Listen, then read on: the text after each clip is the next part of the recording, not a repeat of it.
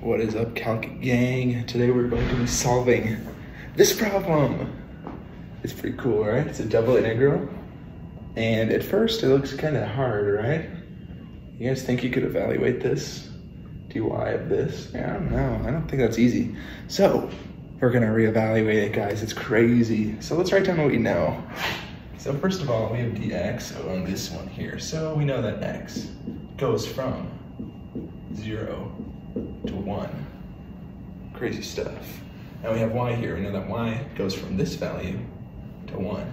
So we have y is equal to square root of x and y is equal to 1. So let's graph this. X is equal to 0. Boom. And x is equal to 1. I'll write that down. And we have y is equal to 1. It's going to be somewhere in here. And y is equal to square root of x, or I don't know. Y squared is equal to x. It's pretty easy. It's going to look like that and intersect right here. So, which one are we doing? Are we doing this one? We're doing this one. So we know that we're going from square root of x to 1. This is square root of x. And this is y is equal to 1. So we're going from here to here. It's going to look like this section is what we're doing. But our problem is we can't solve it with dy first. We're going to need to reevaluate and make dx first. So we need to reevaluate our bounds. So basically, we're going to need to rewrite this. So in terms of x, we know that x is equal to y squared. And if we're doing this, we're going to go from, and if we're doing in terms of dx, dy, you know, you go from bottom to top and whatever line you hit first. If we're doing x, we start here. X is equal to 0. We move across. So what do we hit first? We hit x is equal to 0. And then we hit x is equal to y squared. So our new integral is going to look like this. 0, or x is equal to 0. X is equal to y squared. And then we're going to have the other integral on the outside. This is going to be what terms of y is. So where does y go from?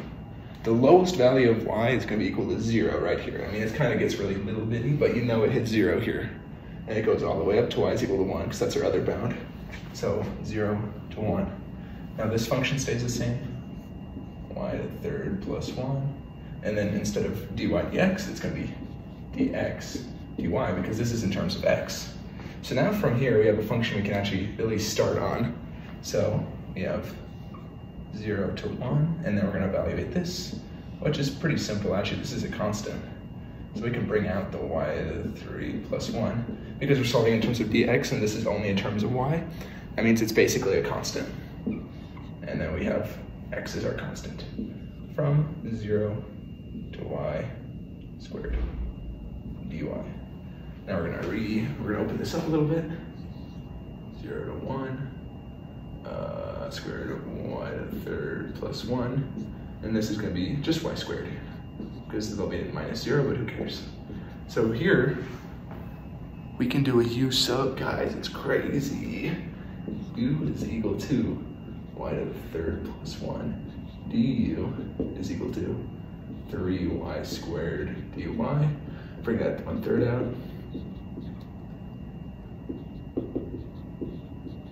And now we can substitute u and du. Pretty crazy. I'm going to reevaluate our bounds first. So it starts at u is equal to 1, or u is equal to 0. So, this is y is equal to 0. We're going to plug this into here to get 1 instead of 0. u2 is equal to 1. We're going to plug this into here, it's just 2. All right, so now we can reevaluate our integral with u instead. So we cannot forget this 1/3. We're going to bring that out because it's a constant. From 1 to 2, square root of u du. Now we can evaluate this. U becomes 2/3 u to the 3/2 from 1 to 2. And this is just some algebra stuff. You can bring out the 2/3 actually to make 2/9. Make it a little prettier for you guys. 2 to the 3/2 minus 1. 2 to the 3/2, you can imagine what that is. 2/3 square root of that. So 2 to the 3rd is 8. And that breaks down into 2 and 4, which breaks down to 2 and 2. These twos come together, so it's gonna be 2 square root of 2.